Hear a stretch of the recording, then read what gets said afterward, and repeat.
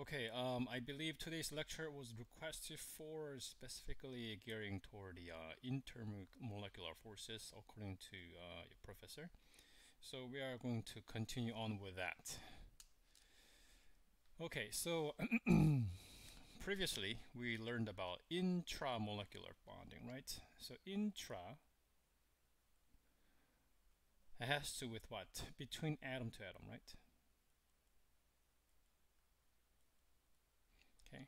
In this category, we are talking about ionic bond. Number two, covalent bond. And number three was a metallic bond. All right. So ionic bond was what? Basically between metal to non-metal.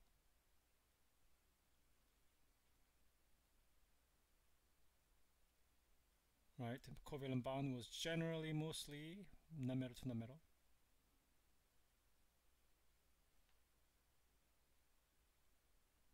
Metallic bond is of course metal to metal. Okay. So these are connections between atom to atom. Okay. When we have an atom with another atom coming together, what does they form? It forms a molecule. Right.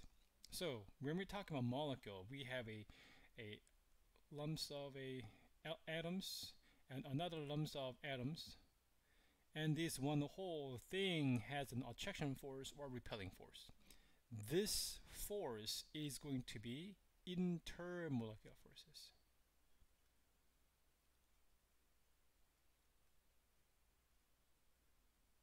Okay, this intermolecular force is actually a pretty big section when it comes to chemistry. If you have a pretty good understanding of a intra and intermolecular force, I can boldly say that you have a 50% understanding of chemistry.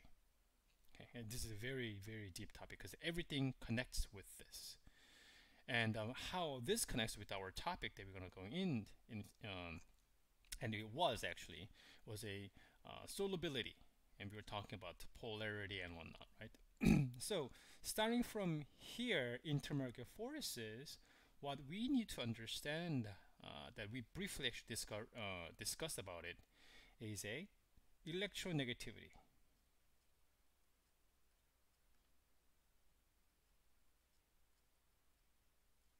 Okay, electronegativity is a little trend in a periodic table. Okay, this is our periodic table, and excluding this section, which is noble gases. Okay, so here is a helium, neon, and so on, xenon and whatnot. Okay, we do not include that. Starting from left lower corner, which is francium, Fr, and then all the way to the fluorine at the right upper corner. Electronegativity trend goes from the weakest to the strongest. Okay, so here's a weak and strong.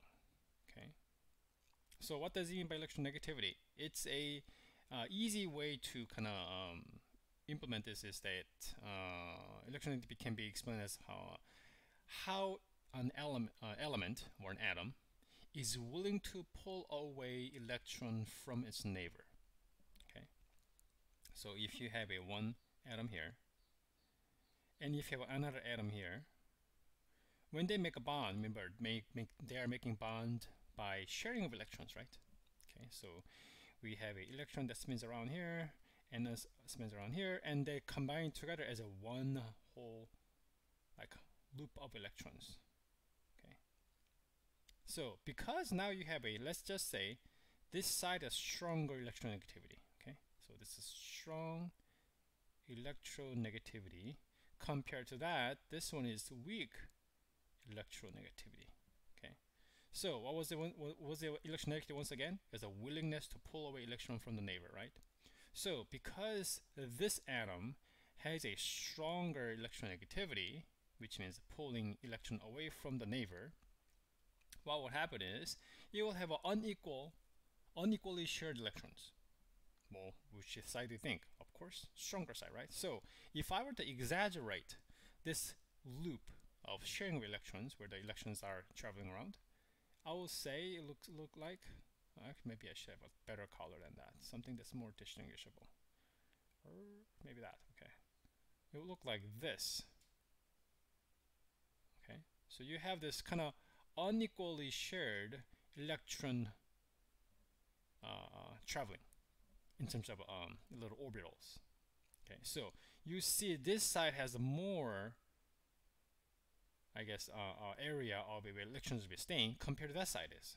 So because electrons are more geared toward this side, it tends to have a partial, this is a Greek letter of a delta, a little kind of unfinished 8 looking thing.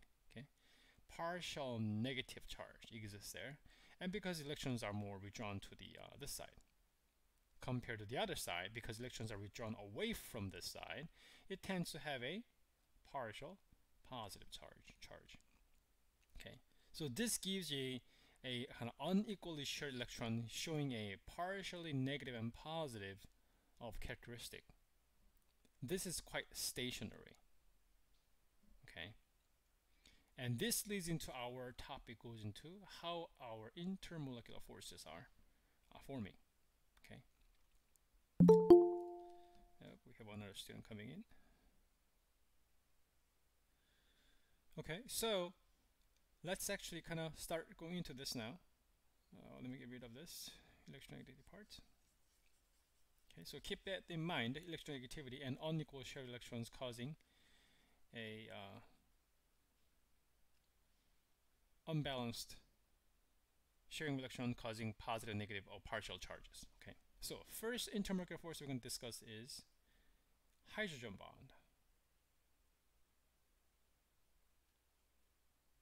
Okay, hydrogen bond occurs between anything that has a hydrogen in neighboring either F or O or N. So fluorine, oxygen, nitrogen. Okay. So, and this hydrogen bonding with one of these also has to neighbor with FONs. Okay, I'll show you an example what it is, but let's kind of go into why FONs. Okay, let's kind of go into a periodic table one more time.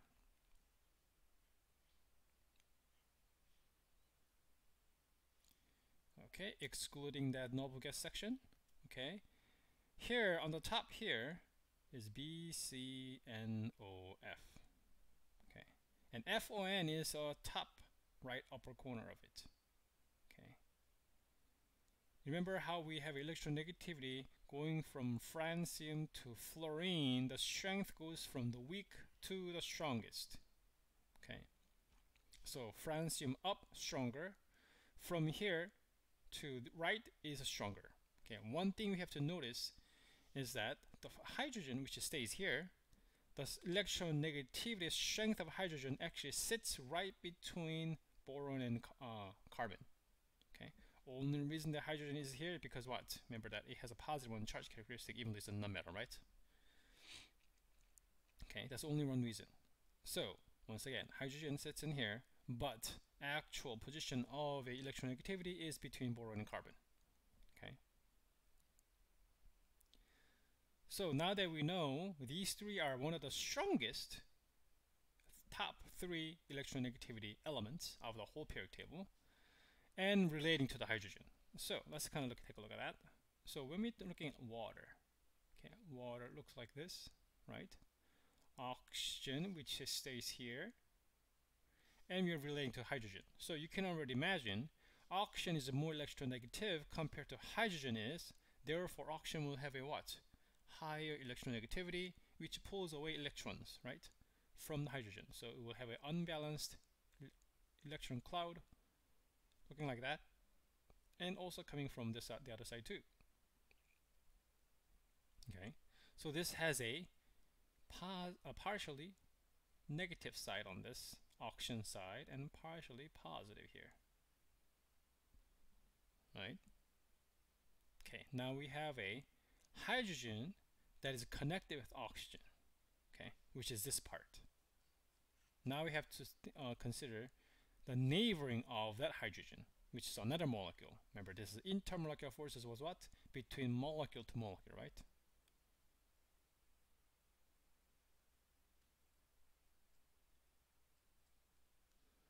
Okay. So let's have another water drawn there. Okay, once again, we will have a partial negative side and partial positive side, just like what it was earlier, right? So we have a permanent magnet-like happening here, right? Partial negative always on this side, partial positive on this side, negative and positive. So what does positive and negative do when they come together? They attract. So there is a force between these two. Let me erase this a little bit here and move away. Partial and positive. Okay. So this partial positive area and partial negative area will have attraction forces between two. Okay. So once again, this hydrogen is connected to the oxygen, which is one of the FONs. And the neighboring of that is also part of the FONs, right? So this bonding here is called hydrogen bond. Okay, give you another example. Hey, how about other F and N's? Of course, if you have a molecule which is HF, hydrofluoric acid, compared to hydrogen to the fluorine. Fluorine has a high electronegativity, right? Compared to hydrogen is. Therefore, it will also have a what? Unequal share of electrons. Okay, so we'll have a partial negative here, partial positive here. And what do you think is going to happen between these two? They're going to come together as another hydrogen bond. Okay. Once again, this hydrogen has a connection with the oxygen, one of the FONs. And then the neighboring of that is another FONs, right? That's a criteria for us to have a hydrogen bond. Nothing more, nothing less. Okay, let's give an example of a nitrogen too. Okay, we have a nitrogen. Give a ammonia as an example. Okay, maybe I should draw the same way.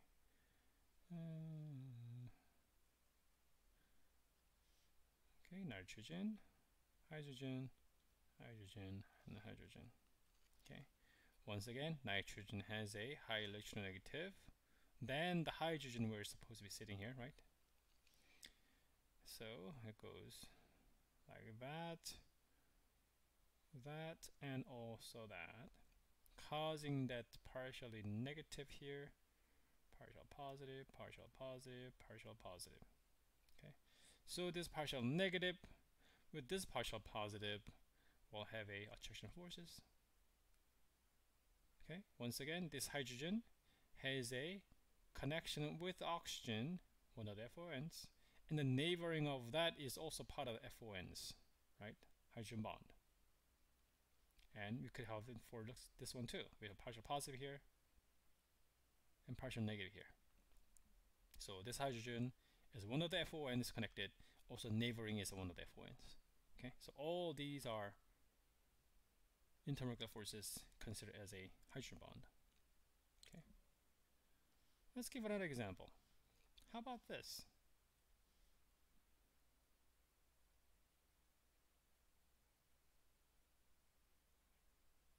Okay, we are looking at carbon versus hydrogen now. Okay, carbon is still higher electronegative compared to hydrogen is. So you will have what? Still unbalanced sharing electrons, right?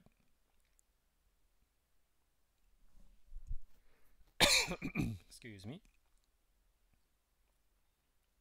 Alright, so you know that central carbon will be having a what? Partially negative charge, and all the outer side of a hydrogen will have partial positive. So this partial positive and this partial negative, would there be attraction? Let me go with a different color now. Well, let's consider it. Okay, we have a negative and positive. Well, they will attract for sure, right? But is it a hydrogen bond? That's our question. So this hydrogen has a neighboring of a carbon, okay, connected with the carbon, right? And then, but it has a neighboring of oxygen. Well, this part meets where the neighboring of oxygen is hydrogen, right? But another part, the second part where this carbon is not part of the FON. So that means this connection is not hydrogen bond. So if you're to kind of compare, right, between twos, so hydrogen with fluorine probably has the most biggest difference of a electronegativity compared to hydrogen with oxygen, hydrogen with nitrogen, hydrogen with carbon, right? Because this is most far away from the corner. Okay, so that means as hydrogen is bonded with the fluorine and then to the oxygen, to the nitrogen and carbon, the electronegativity difference will start decrease a little bit. Okay, so you can already see probably between hydrogen and fluorine will have the most polar differences, right? Because fluorine is one of the biggest, well, it is the highest electronegativity. And then the oxygen comes in after, and then nitrogen comes after, right? So probably if we were to kind of rank it to the top three, this would be probably the number one strongest between electronegativity difference between hydrogen and fluorine, and number two and number three, right? The differences of electronegativities. Okay, coming from here, and then here. Now we are talking about carbon here. Now that's even weaker, and we do not consider that as a hydrogen bond at all, because it's weaker than that. Well, there's an attraction force between two, but what do we call this? Okay, that's our next topic. Number two, dipole. Okay, some textbooks say dipole, some textbooks say dipole moment. It's the same thing. But if it says dipole, it is dipole. Okay. All right. So anything that is not FON with hydrogen, it's considered dipole. Okay. So we already have an example here already, right? Some weaker intermolecular forces, well, weaker electronegativity molecules with another weaker electronegativity molecules. And it does not have a hydrogen with it. Okay, we'll consider it as a dipole. Still unequally shared electron because of what? Electronegativity. Okay, another example I can give you is a carbon monoxide. Okay,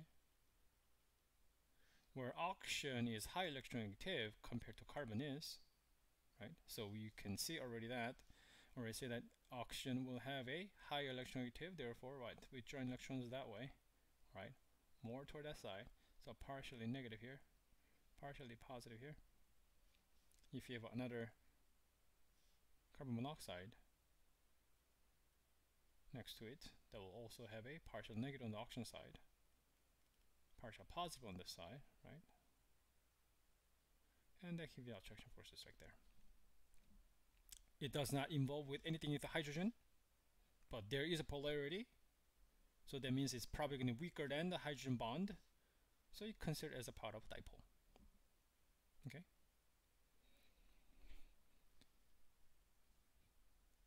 All right, we have a third category,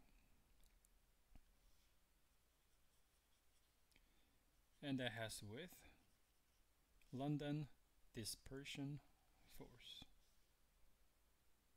Yeah, that's fine.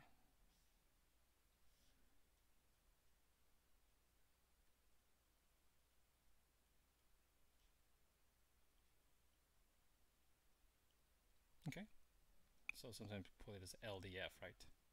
LDF.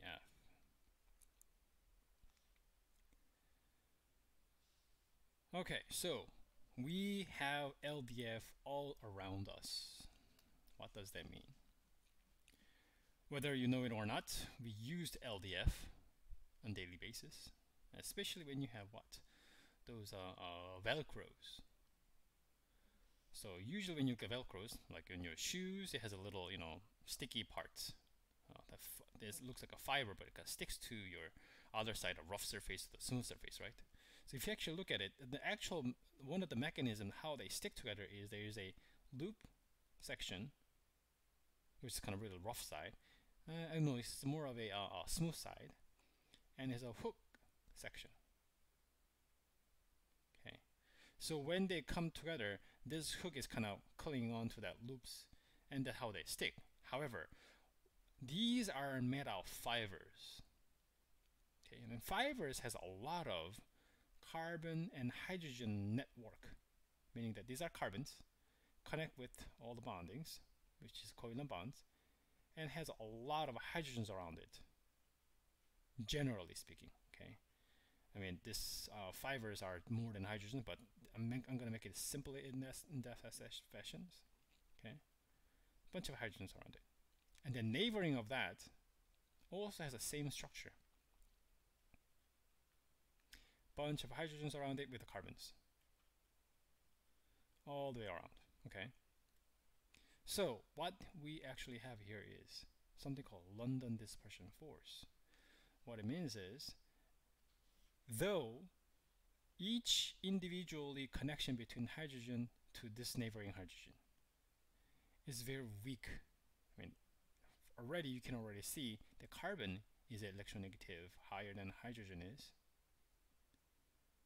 But the time, what happens is the electrons that spins around. So let me actually give you an example of this. It goes a little differently. And let's kind of go back to this one. Okay, so let's take a look at a, you probably heard of a dipping dots, those ice creams, right? And when they make ice cream, what do? This has a flume of smoke when they open this canister. And then they dipped a whole bunch of different flavors of syrups in there, and it comes out as a ice cream, right? Basically what it is that they're using liquid nitrogen. So nitrogen, if you look at it, is this structure.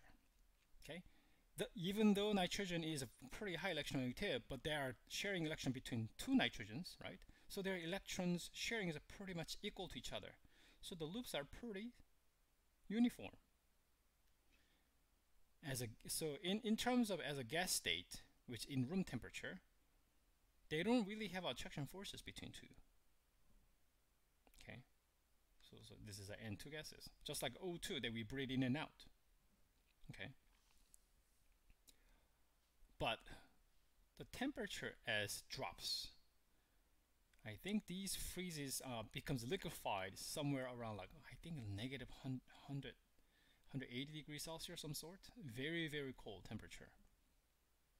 I'm not too sure. Let me actually double check temperature because I don't want to give you guys wrong information as a teacher. Okay, so nitrogen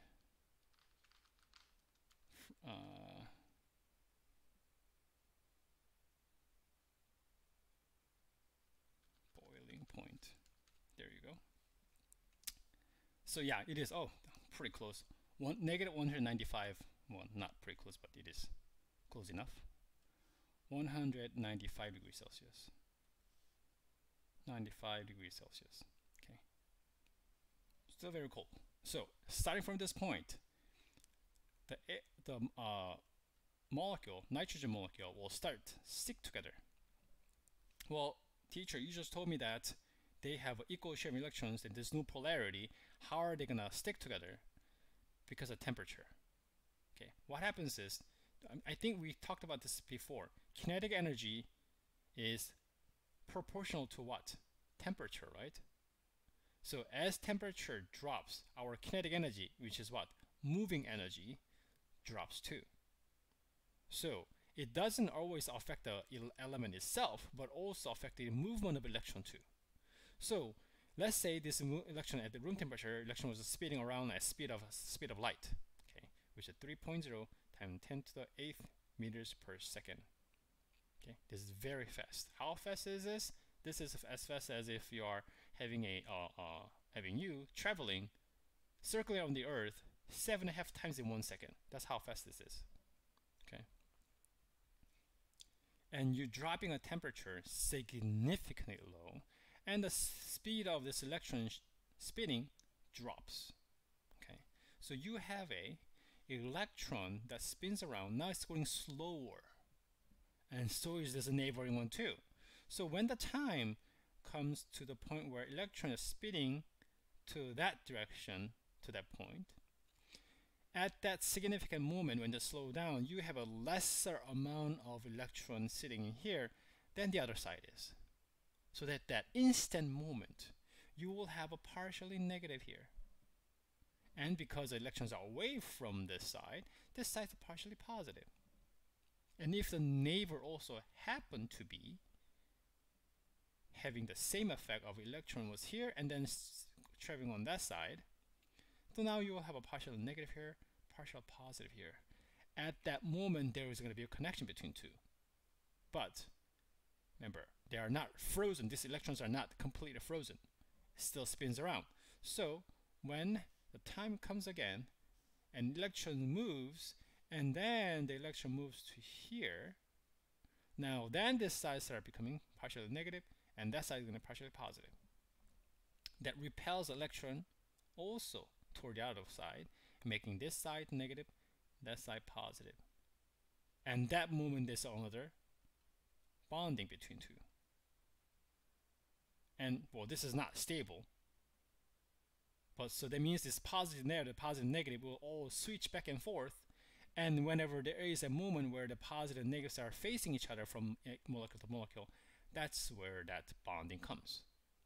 And it's bonding enough to form a liquefied nitrogen at this temperature or below. Okay.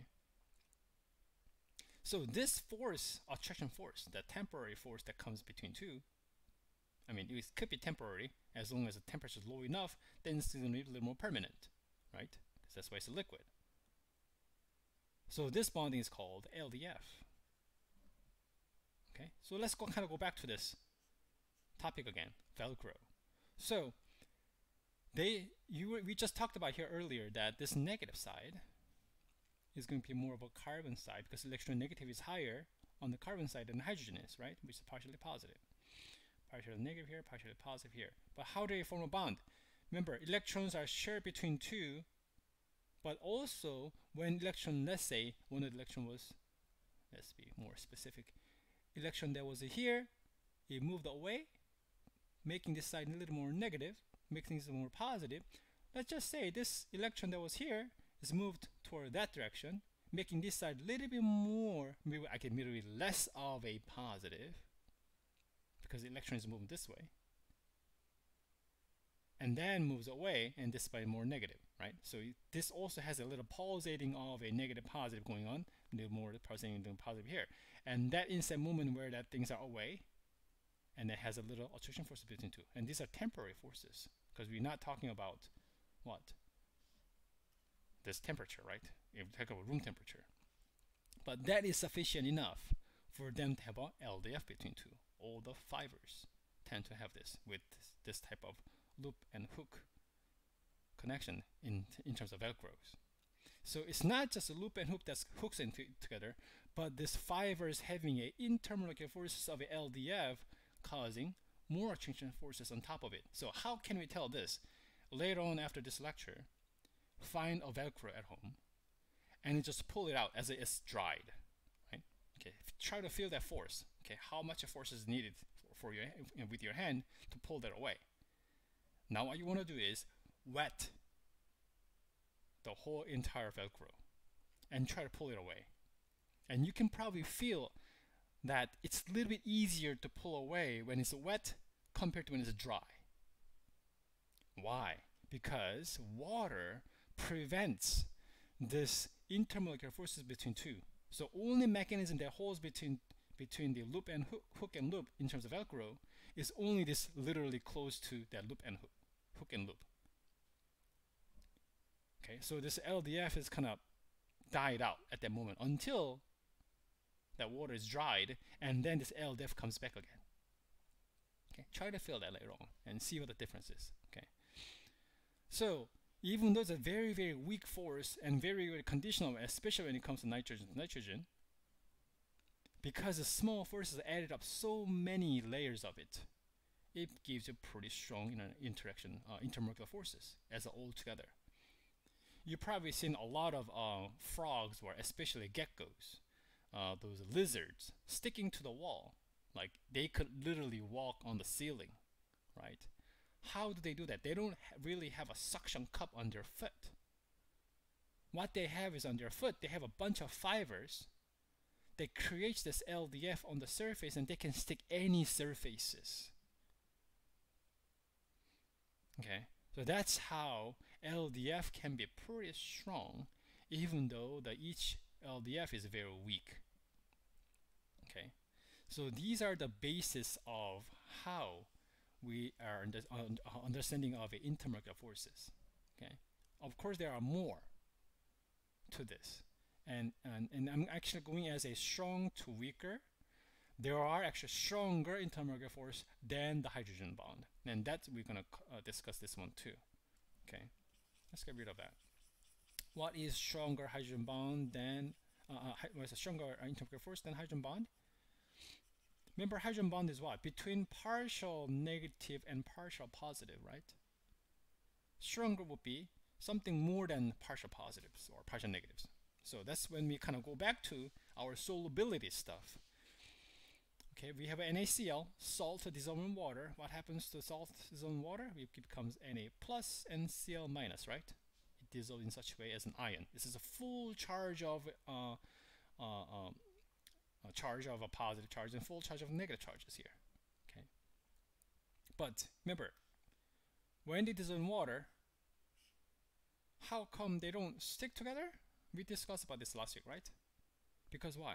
Water, once again, has a partially negative, partially positive area, right? So oxygen side negative, hydrogen side positive. So oxygen side will come toward the sodium, stabilizing that positive charge all the way around. So this tip part is where the oxygen is. Okay, so there is a, so if I were to draw individually, we have a partial negative here connecting with what? Well, I don't want to say connected. Attracted to the full positive. So we have a partial to the full interactions. Going to that chlorine, we have a hydrogen here, which is partial negative side and a full negative, partial positive side and full negative side, coming as interaction forces. Okay, so this is full charge versus partial charge. Once again, full charge versus partial charge. In hydrogen bond, it's a partial with the partial. So you can already see full with the partial will be stronger than the partial with the partial. Kind of makes sense, right? So this is stronger than hydrogen bond. Okay, what do we call this? Did we call this ion dipole? Well, it doesn't sound like this, but actually it's this. So remember how we have a similarity of a dipole going on here? Polarity of a positive, a negative and positive, polarity of negative and positive here because of electronegativity. Okay, so hydrogen bond can be a part of a dipole. It's just that it's the strongest of the top three. Okay, now, everyone gets an A in the class, but that does not mean everyone gets a valedictorian, right? When you guys graduate, some people will have a little more recognized than the others are, right? So kind of think of it that way. Okay, so as a whole bigger picture, yes, hydrogen bond can be a dipole. It's just that they are a little more distinctive than the dipole is, because they are stronger. So we call that, once again, what? Ion dipole interactions. Sometimes people say ion dipole bond or ion dipole interaction, doesn't really matter. Okay, so it's an ion with a dipole. Ion with a dipole. Okay. So the connection between two, once again, is what? Solubility. How does solubility works? One of the slogan that we talked about was what? Like dissolves like, right? Let's say how that applies to our water. Dissolving salt. NaCl, oops, Cl, right? These are quite polar molecule where it actually has a positive side and negative side, compared to water, once again, having a partially negative side and partially positive side. So this is a polar molecule, that's a polar molecule, therefore like dissolves like. Okay. And coming to that, if you compare to, let's just say water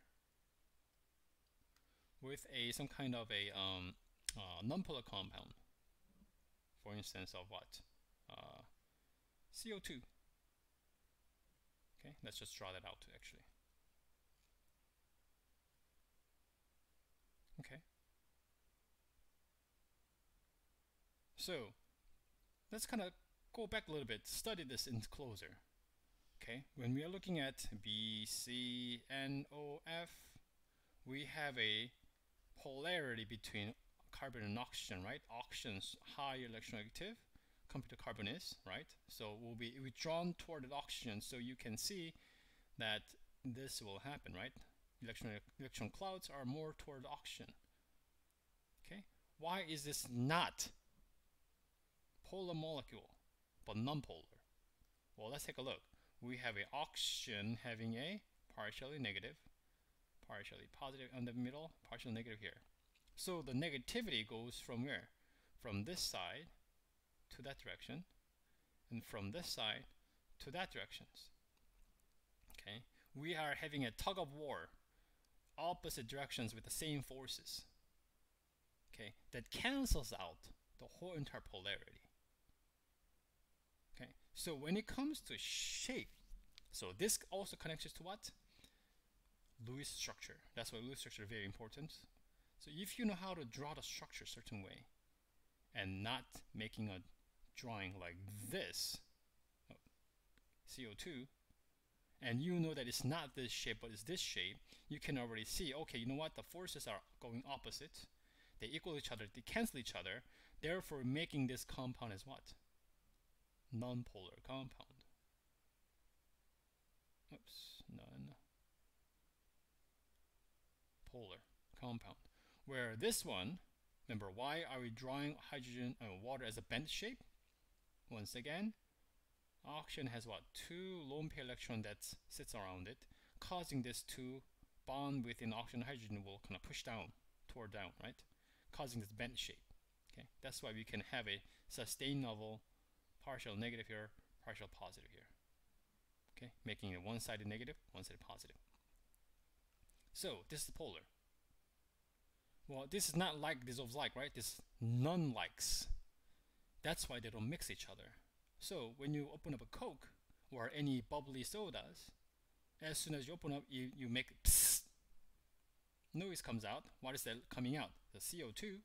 And if you leave it out enough, what happens? Your Coke gets flat. What does it mean? CO2 that was compressed into the solution, dissolved, meaning compressed into the solution, it was kind of dissolved, it goes away. It evaporates more, I guess, undissolves away from liquid, right? Because they are not really meant to be together, because non-polar to polar. So solubility is very low when it comes to polar to non-polar. Okay, so this is how solubility connects with this topic again, right? Like I said earlier, if you understand these three and these threes, maybe this one too, and it connects with so many different chapters, and it makes your life a whole lot easier if you have an understanding of this. Because this also connects us later on, probably maybe next week you guys are going to talk about, I heard that you guys start talking about the acid and base, and it has a lot to do with this too. Okay, and it has a bunch of connections that has to do with intermolecular forces. Okay, so this bonds is connecting to the solubility as we just saw. Okay. Any specific questions so far? I know I might have gone a little too quick. Okay, if not, we're gonna continue a little bit further. Let me double check, because I know there's another topic that your professor wanted to cover beside the solubility part.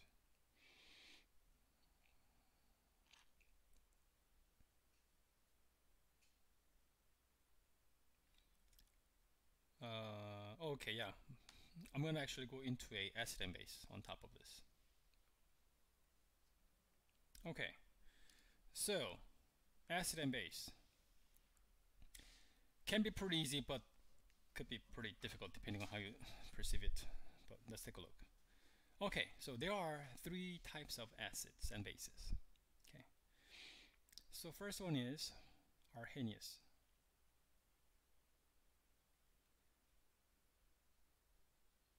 ACID,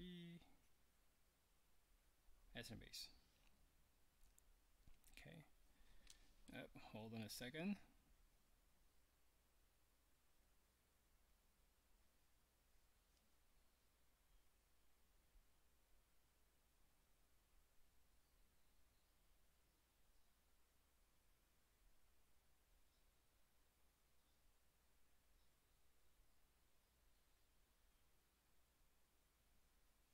Give me a second.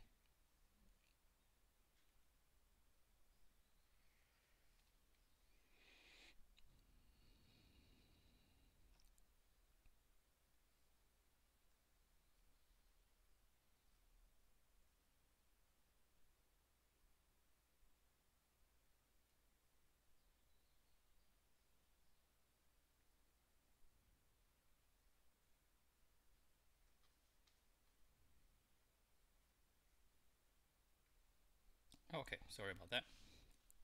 All right. Okay, acid and base. Okay, so first thing is arrhenius acid and base. Arrhenius acid and base. So example of that would be HCl with NaOH. So here, in terms of a definition of arrhenius acid, is acid donates hydrogen ion. Okay. Base donates hydroxide ion. Okay. So we have a hydrochloric acid, which will be donating this hydrogen. If we have sodium hydroxide, which will be donating this hydroxide. Okay. So what happens is this will come together as a NaCl plus HOH. Remember this when we were doing the reaction predictions or type of bonds, type of reactions that we're talking about. HOH comes into what? H2O. Okay, so basically, remember that double replacement reaction, kind of similar to this. A, B, C, D becomes what? AD plus CB. I know this. AD is the hydrogen and hydroxide, which is going to be this one, and CB is sodium chloride, which is going to be that one. Okay, so kind of similar formats of a double replacement reactions, but specifically we also call this a neutralizing reaction.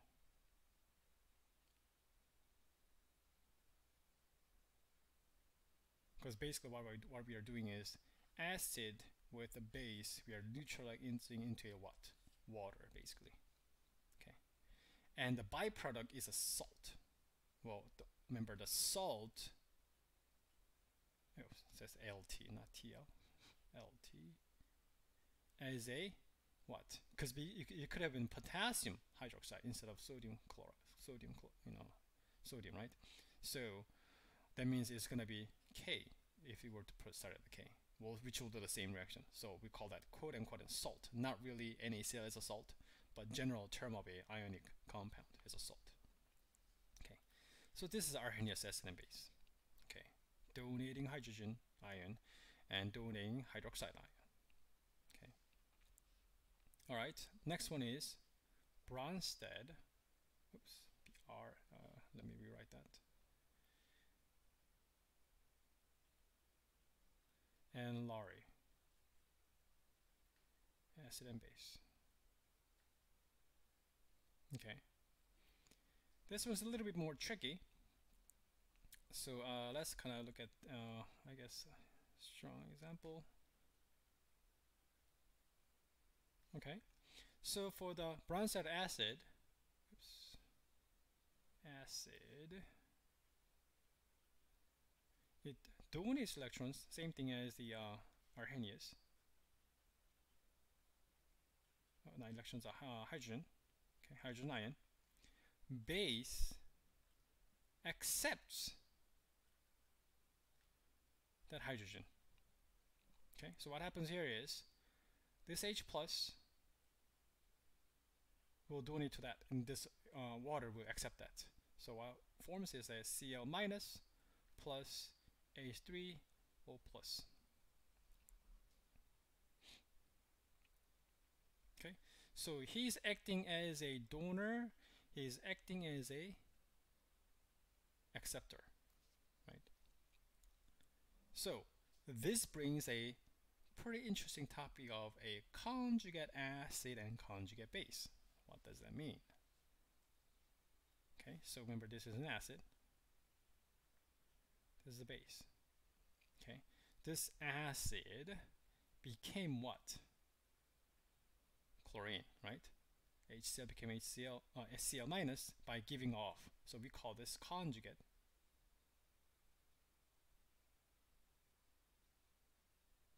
Base, and we call hydrogen, water accepted the hydrogen, became what? Conjugate acid.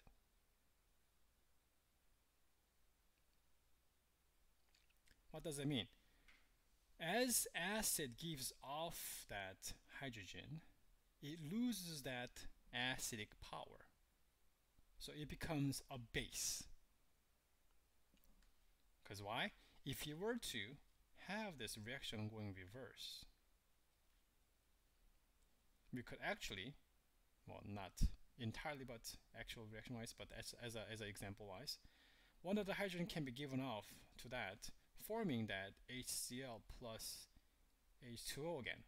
Well, this is not really that sustainable in terms of a reaction, because this the acidity of the HCl is very strong, and the whole idea of HCl is being a strong acid because it does not want to have the hydrogen, and it wants to release that hydrogen. And we're going to go briefly into that toward the end of today's class in terms of strength of the acidity. Okay, so now at this time, this is acting as an acid because it donated the hydrogen, and this accepted that hydrogen, right? So this is the base. So this acid becomes what? Conjugate base. Oops. Conjugate base, where this base became what? Conjugate acid. Conjugate acid, right? Kind of similar to this way. Okay, so that's a little bit different compared to the Arrhenius acid. Number 3, Lewis acid and base. Oops.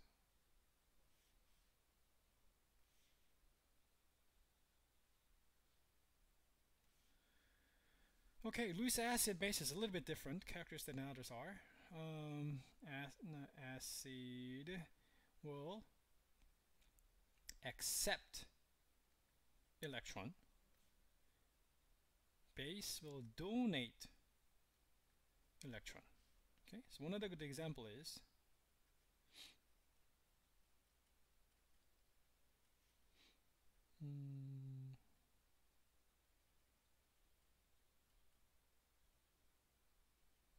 okay, so this is boron trihydride.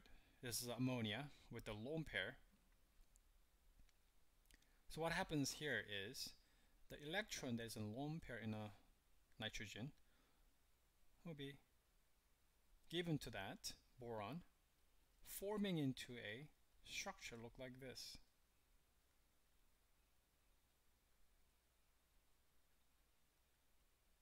So what happened here? We have an electron donor, which is what? Base. Electron acceptor, which is an acid. Oops, why do I keep writing C instead of A? Okay, so we have an acid and base relationship here by transferring electron to the boron and form a bond like this. Okay, so there is no conjugates here. This is one thing. Okay, this transfer of electron leads into, I'm not sure if you guys go into it, but this is going to be into a electrochemistry. This is the last chapter generally in whole entire chemistry, and very important, especially we're facing our electric cars and whatnot. Pretty big industry. Okay, so these are three general types of acid and bases. Okay, and this later on leads into a whole bunch of a idea of calculating pHs and whatnot. Okay, so let's kind of roll back to the topic that we're going to talk about, about strong acid and weak acid and whatnot. How does that occur? So when we generally look at strong acid,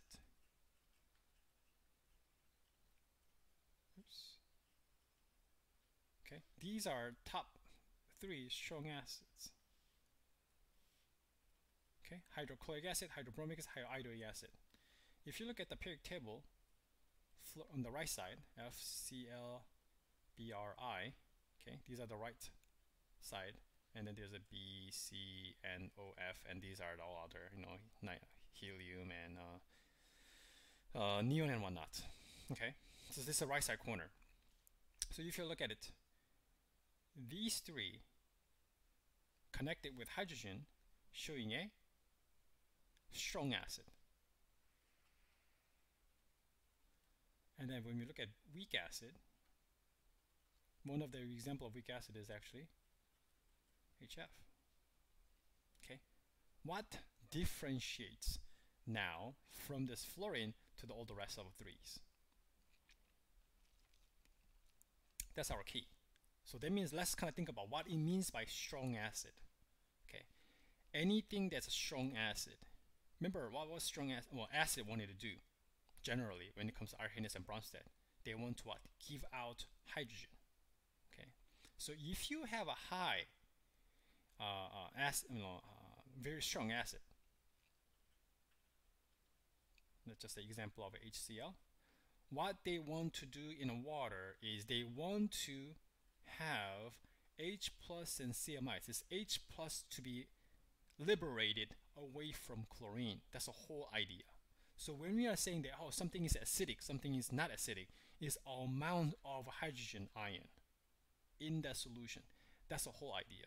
So when we are measuring the pH, which is the measurement of acid and acidity, is by measuring amount of H plus ion dissolved in that water. So that means weak acid does not want to release that hydrogen away from that fluorine. So for example of a weak acid, HF, H plus, and Cl minus, not Cl minus, F minus. Okay, let's say we had 100 of these existed. Once it dissolves in water, you will find 100 of this and 100 of that, and this becomes 0. Okay, entirely every single one of these will be dissociated into H plus and Cl minus. When it comes to weak acid, if you had 100 of these, maybe you will see 3 of that and 3 of that, and this will remain as a 97 of an acid remainder. Because of the connection between H and Cl and H and F, this is a stronger bond between 2 compared to these 2 are, and so the rest of the other 2, Br and I. It easily disconnects and dissociates into this form compared to this. So you will see less amount of H plus available to measure our pH when you're looking at the same amount of being dissolved in water. Okay, so this tells us an acidity difference, even though you have starting with 100, same 100 amount. Okay, very small amount. Same thing for bromine and iodine, HBr and HI. When you put 100 of them here, it will 100% become 100 of this and 100 of the other party. Okay, that tells us pH. So the way we calculate pH is by negative log of H plus.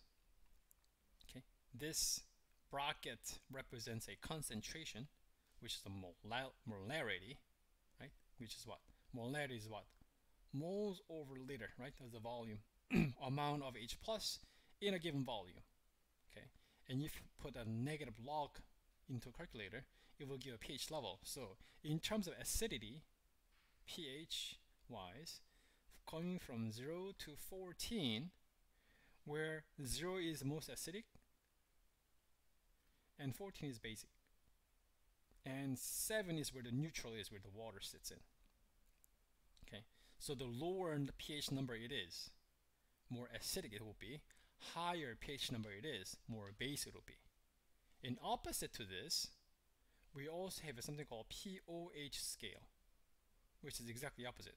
0 to 14 still there, but this pOH is the opposite of it, of a pH. So this is basic, this is acidic. And once again, 7 as a neutral in the water. Okay. So this is a kind of little brief coming into a acid and base content that probably you guys are gonna go into it next week. Okay. I mean, like this is only very surface of acid and base, but we are running out of time, so I don't think we can cover any more than this. But we will get to, if we have time next week. Oh, you know what? Actually, next week is actually we are doing a presentation. Actually, I'm doing a presentation for what kind of nurse life is like. I think that's what I heard. So I am going to have a very brief how my experience and how my career was in the nursing, and probably more than half of whole session is going to be a Q&A sessions of what is like, or whatever question that you guys may have in terms of a career in nursing. So we're gonna discuss about that next week, and I don't think we're doing a lecture next week, so just be aware on that part. Okay. So any other questions? Let me know. We have I think 3 minutes left right now. Google is actually giving a countdown right now. It's at 3 minutes left. Any questions?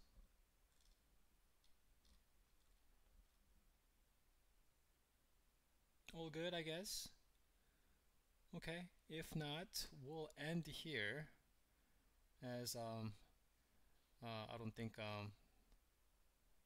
there is much I can actually add on top of this with this short time that we'll have left.